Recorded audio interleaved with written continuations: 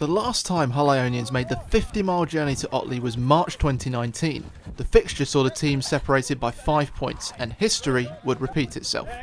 Otley, who returned to National 2 North immediately as Northern Prem champions, have won their last 2 games on the bounce. Having taken sustained pressure from Ionians for 13 minutes, a brilliant break from the backs almost put Duncan Darling clear.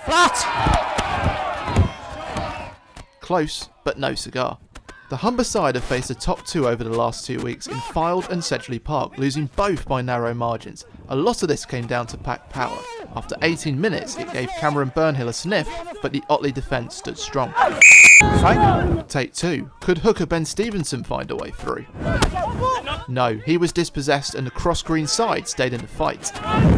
They say third time's a charm, and that was the case on 22 minutes for Hull Ionians. Stevenson scored from a maul on the last trip to Otley 3.5 years ago, driven over with gusto for a repeat effort here. Lewis Minikin was third in the National 2 North scoring charts before kickoff, but his attempt from the tee was wider than mark. No.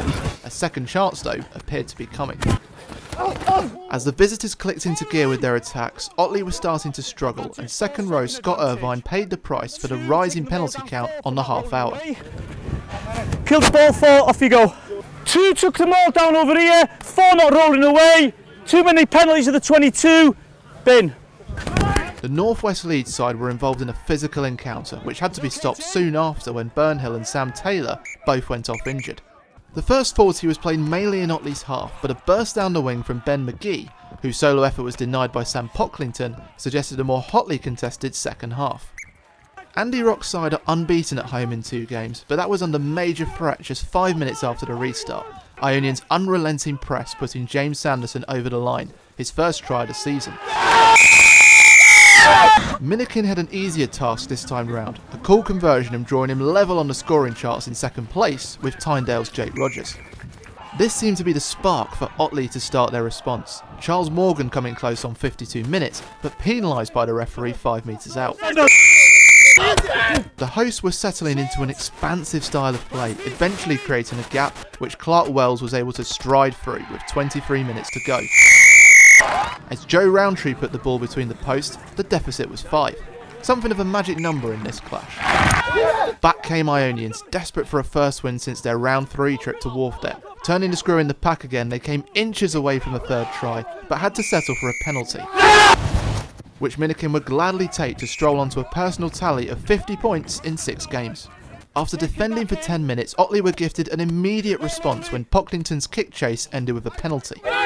Step up Roundtree to send the kick through the target, with a little help from the upright.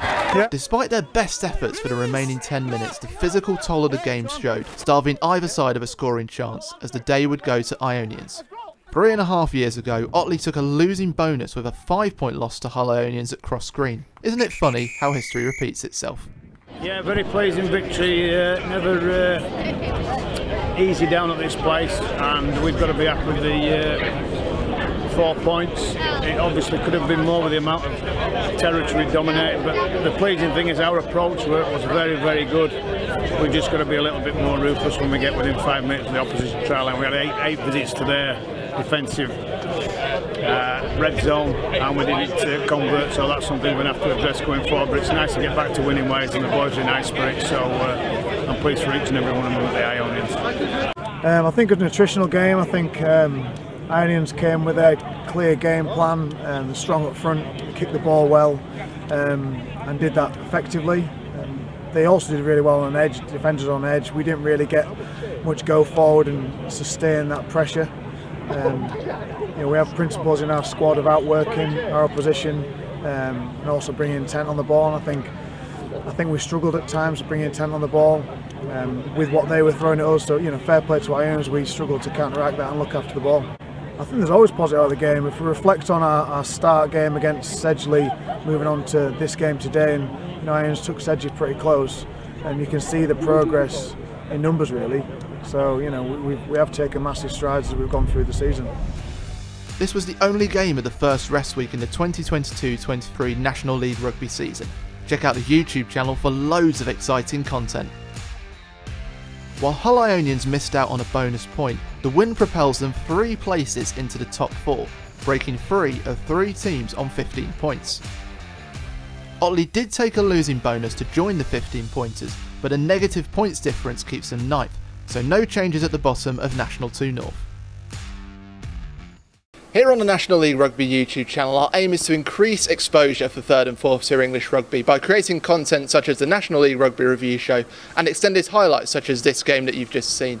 We want to do more of this kind of content, and that is where you come in. We are looking for budding sports reporters across the country to cover the 56 teams in National League Rugby. Whether you're a player who's looking to get experience in this field, a media student who has a National League Rugby club on their doorstep, or even a fan looking to get in part of that matchday buzz, then get in touch with us and you could have an opportunity. Here's how to do it. So send us an email at nationalleaguerugbyreviewshow@gmail.com. Let us know where you're based and also which clubs you'd like to cover, and we'll see what we can do. We hope that you're able to join the team and we can create a fantastic community covering National League Rugby. What's up guys, Warren Muggleton here. Thank you so much for watching that National League Rugby video. For more from the 3rd and 4th tiers of English rugby, subscribe just over here. The wind is pushing me that way. And don't forget to click the bell as well so you're notified when new videos are published.